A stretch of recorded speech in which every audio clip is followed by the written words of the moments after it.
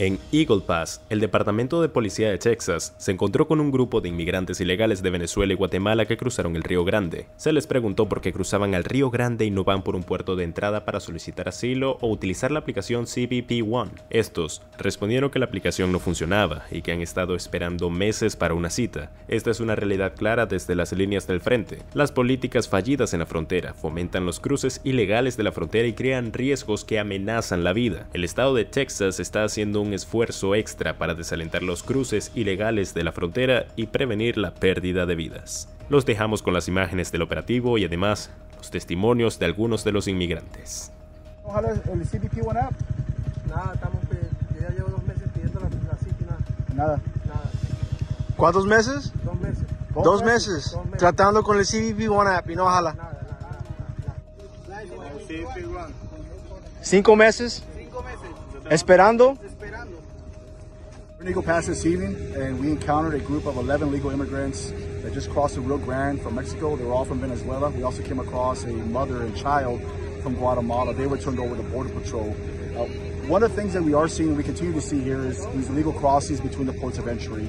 And that's why the state of Texas has gone far above and beyond trying to discourage illegal border crossings. We have signs, as you can see right here, placed along the river, concertina wire, boots on the ground, our state troopers, National Guard, all our law enforcement resources trying to discourage and tell these illegal immigrants that crossing the Rio Grande is very dangerous, to go to a port of entry where they can seek asylum.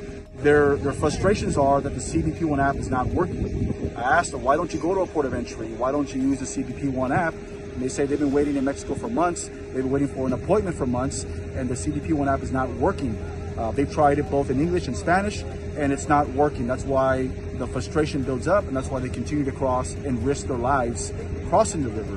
What is being done to prevent these illegal crossings between the ports of entry? No one else is stepping in but the state of Texas. Our state troopers, our National Guard, they are the ones on the front lines every single day, risking their lives, jumping in the river, performing rescue operations, providing medical aid, arresting smugglers that are extorting and robbing some of these illegal immigrants that are coming across the river. No one else is doing that but our state troopers, our National Guard. So they're on the front lines every single day trying to discourage what is happening.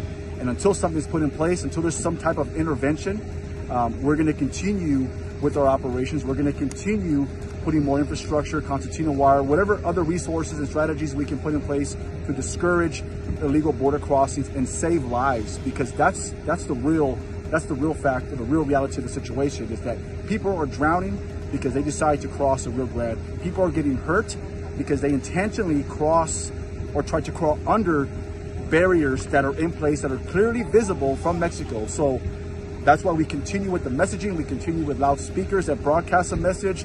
We tell them verbally not to cross. And again, it's all, if they continue to cross, this is all self-inflicted. And that's why we continue seeing these crossings taking place between the ports of entry.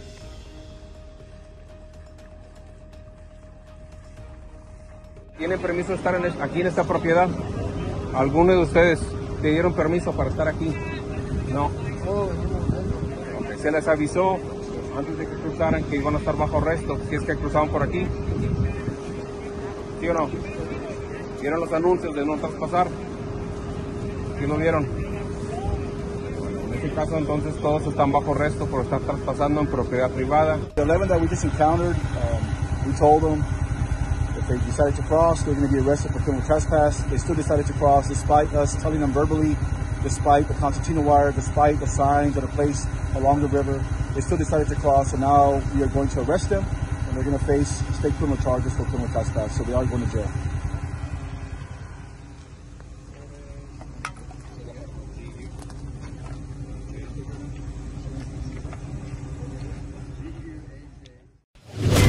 Mundo Now presenta Especiales.